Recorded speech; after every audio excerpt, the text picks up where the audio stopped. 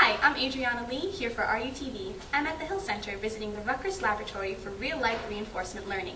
Professor Michael Littman and his graduate students work together on making programs for robots to recreate human learning. So, in the same sort of way that I'm learning how to maneuver this sort of thing, they try to recreate programs in their laboratory to do the same thing. Let's go inside and take a look. The high-level goal that we're trying to accomplish is essentially to create a different way of programming computers, if you will. Mostly the way that people program computers today is by giving them very explicit lists of instructions. And do this, do this, do this, do this. These very explicit lists of instructions are a little bit too limited. And so what we're trying to do is come up with ways of programming robots instead of by instruction, by desire, by almost emotions. I was eager to see these robots in action and asked Professor Littman to describe the demonstration. As far as we know, the best way of getting an intelligent agent to come into the world and be able to act intelligently is by giving it a sense of what it wants, what it's trying to do. The first demo is to get to a particular location while avoiding an obstacle.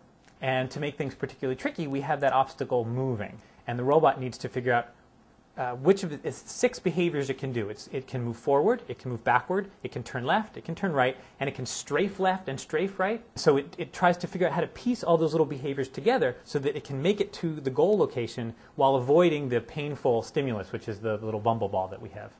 We are not hardware people. We don't build robots.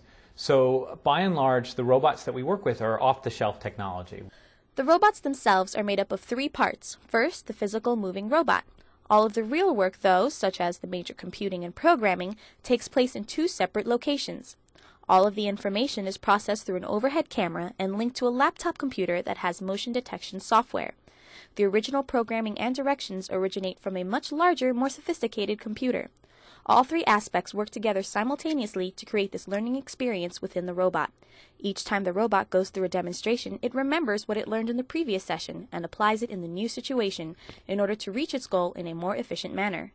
For us, the movement is the most interesting thing, because by moving, they're actually changing the environment that they're in, and that can bring up other issues that they need to deal with. And so that it makes for very dynamic, interesting kinds of test beds. While all of these parts may seem abstract to an outsider, Professor Littman has hopes for these little robots. Even though we haven't been focusing on applications, ways that we can actually, say, sell this or use it to make people's lives better in the next year or two, we are very committed to this idea of running the programs in realistic environments, because that's going to enable these kinds of applications. Well, it's been a very informative and exciting afternoon. If you would like more information on the Rutgers Laboratory for Real-Life Reinforcement Learning, you can go to www.cs.rutgers.edu/RL3. I want to thank Professor Littman and his graduate students for all of their help. It was very exciting and interesting. I'm Adriana Lee for RUTV.